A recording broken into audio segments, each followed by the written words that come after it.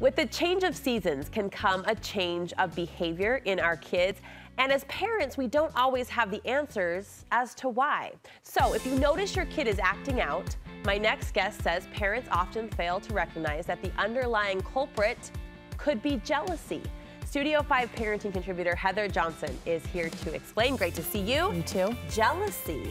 I didn't expect this topic to land on our table. Yeah, it's interesting. It's kind of like when our bodies are sick, right? They manifest symptoms, and we look at those symptoms, and those symptoms can represent lots of different things that could be wrong, right? There's overlapping symptoms. Yes. And jealousy falls under that. We don't often recognize that when kids are anxious, when they're angry, when they're overly sensitive, even bullying, right? We know that jealousy actually lies at the root of bullying and cyberbullying. It means that kids are feeling jealous in some way.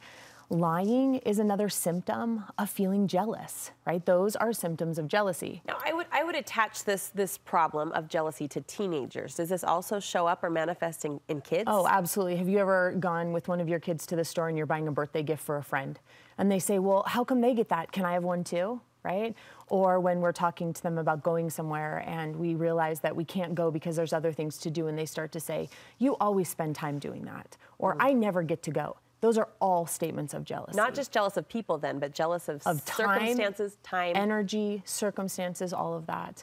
You know, I remember our son, who's now grown, but when he was in 1st or 2nd grade, we went to a parent-teacher conference, and the teacher looked at us right away and said, oh, how was your trip to Korea over fall break?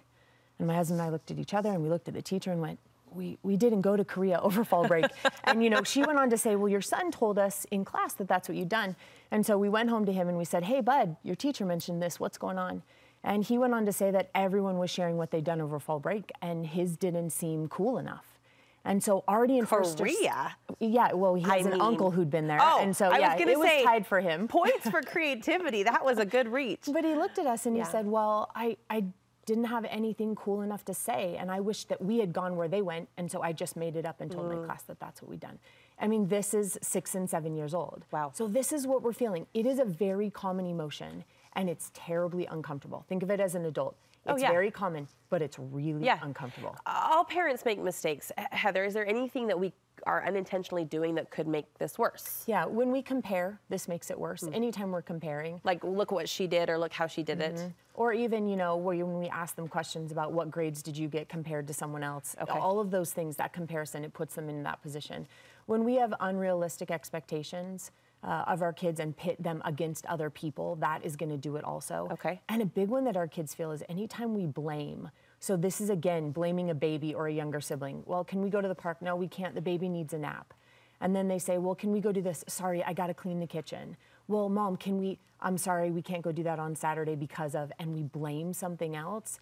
That immediately brings up those feelings of jealousy. They become. What am I saying instead? Sorry, I didn't mean to interrupt you. What am I saying instead if we really can't go to the park because the baby really does need a nap? Well, we're much better off looking at our kids and saying, here's these things that need to happen today. We want to do this and the baby needs this. How can we make them come together, or how do we work this out together? So telling more of the story. Instead of just blaming, I'm sorry, we can't. Because all of a sudden they're like, well, now I'm jealous of my sister. She always gets time with you. And I'm jealous of a clean kitchen because it always gets more attention than I do. All of this fuels feelings we don't recognize they're having, but they're having. They're having those feelings. So tell the more complete story. Some other things we can do. You say we can turn jealousy into intention. Yeah, because those things that we don't want to do, they will hurt us. But these things like turning this jealousy into something positive, energy that's intentional, will help a ton. So when kids come home and say that they're jealous or frustrated that someone else has something that they don't, well, then let you and I talk about, if it's important to you, what can we intentionally do so that one day we can take that trip or we can acquire that thing. Now, we have to be careful and make sure that it's not under the guise of comparison and those other things. Sure. But there's energy there. And so we might as well take those uncomfortable feelings and say, normal, you feel it. What can we do with this, right? If you really want the same grades that your friend got, well, then let's you and I spend some time on your math and work harder so that we can get there. I love how you said there's energy there, like focusing on that energy and channeling it to something better. Something intentional, right? Yeah. The energy's there no matter what. Yeah. We can put it towards being jealous, and then all of a sudden you've got a first grader who's telling a fib to his class, right? Or we can transfer that into something that is going to build, that lines up with our values. You say we can use it to foster a unique strength. We want to point those things out in our kids. So we want our kids to see where their unique strengths are. Remember, whatever we offer to our kids, they will aspire to for the most part. And so if we're pointing out the things that they don't do well, that's gonna, again, foster the comparison and the jealousy. But when we can help them see where they're unique, where they stand alone, instead of comparing them to everyone else, they'll look for those things in themselves, right? If they're a fighter, our 14-year-old knows in our home, we believe she's a fighter. This girl has more fight than anyone I've ever met, and we celebrate the heck out of it in our house. And so she's constantly looking for ways to be a fighter. It's unique to her. They will aspire to that, and there's no time or room for jealousy when we find those unique strengths. It's her superpower. It is. There's also room when we're speaking about them and us to make sure that we celebrate our sameness. This means that we're willing to tell our children where we've also felt these same emotions. Remember, jealousy is common, but if our kids don't ever hear that we've felt it and how we've felt it, they can't connect with us. They really take comfort in knowing, wow, my mom has felt this before. Oh, wow, sometimes my mom struggles with this now. Them knowing these things, how we're the same, will help them feel okay about it. When they feel okay, they won't need to take those other measures, the anxiousness, the anger, the bullying. They will then want to take the energy and make it something intentional. Hearing the word jealous, I don't remember being introduced to that word until I was a teenager, right? So just hearing that early and knowing that early.